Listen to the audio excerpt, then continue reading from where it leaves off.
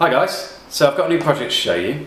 This one is going to be a solar powered battery charger with a built-in 5-volt USB port and a battery remaining display.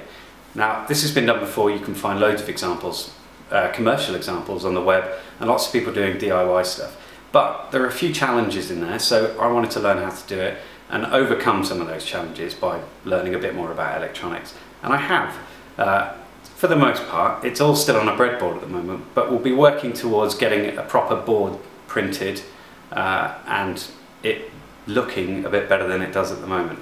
Now, I got a lot of stuff from Farnell recently to do this project. So I've got a MAX1811 charger, and that's the lithium-ion charger. It works on USB voltage.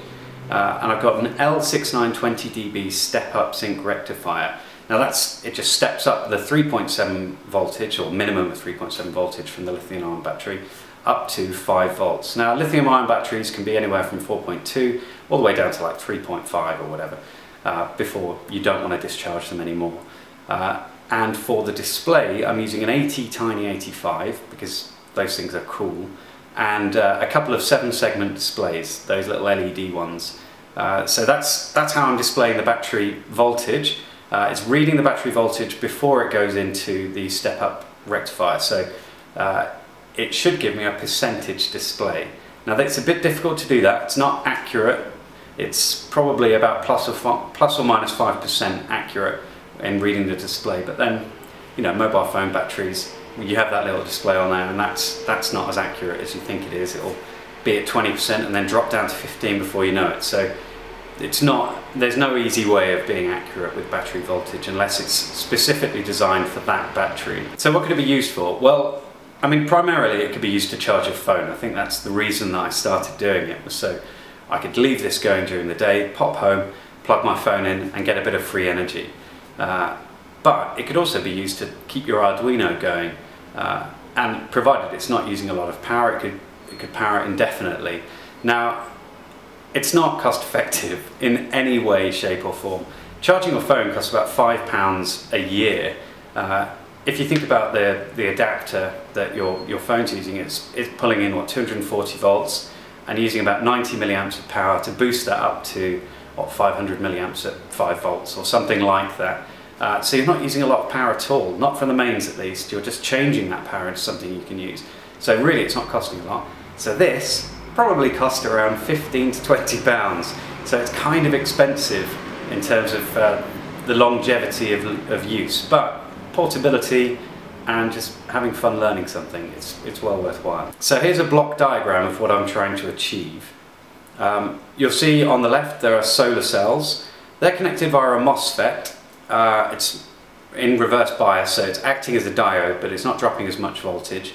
It's connected to the MAX1811. That's the charger for the battery, and then that's connected to the battery, and the battery is also connected to the L6920DB, which is then broken out to the USB, and then that connects to the AT-Tiny85 and to the display. And the AT-Tiny85 has got a dotted line there reading from the battery before it goes into the L6920DB. So that's basically what I'm trying to achieve.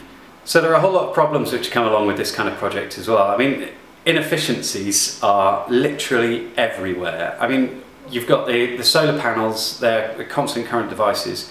I've got 3 currently connected. I'm going to drop it down to 2, but they can kick out around 100 milliamps at 5 to 6 volts.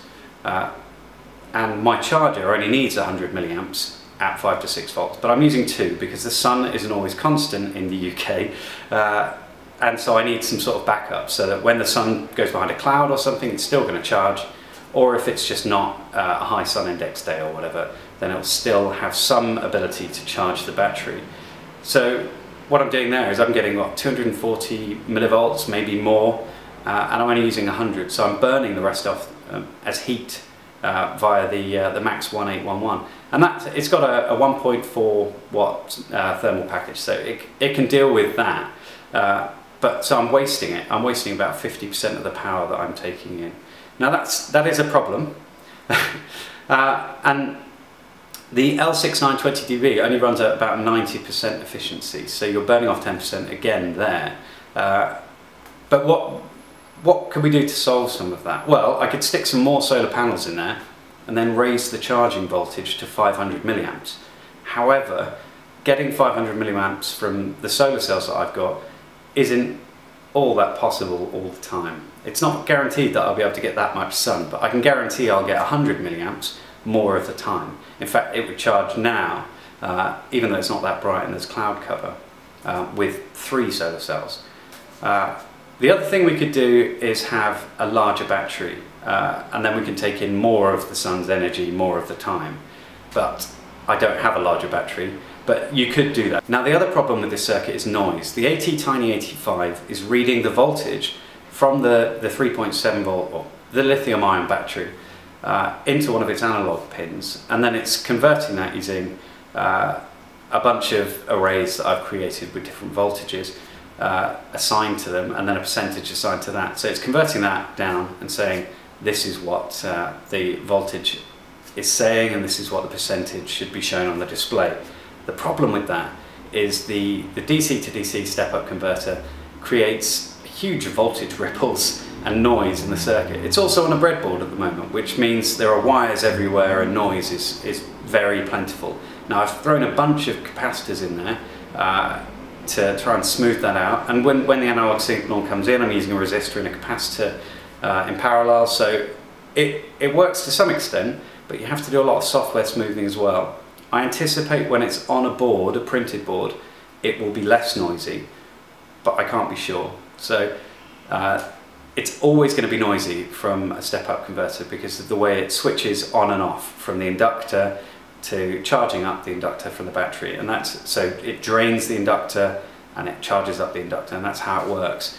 So it's always going to have some voltage ripples when it's turning on and off. But you can sort of combat that with capacitors, but it's never going to be completely smooth.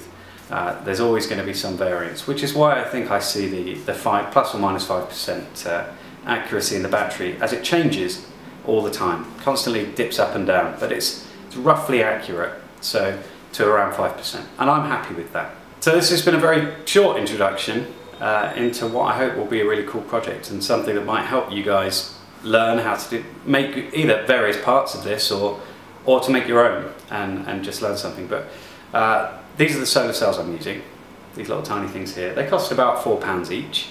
They're not very expensive, and they suffer from the same problems that every solar cell does, about losing 10% of its efficiency each year and all that kind of stuff.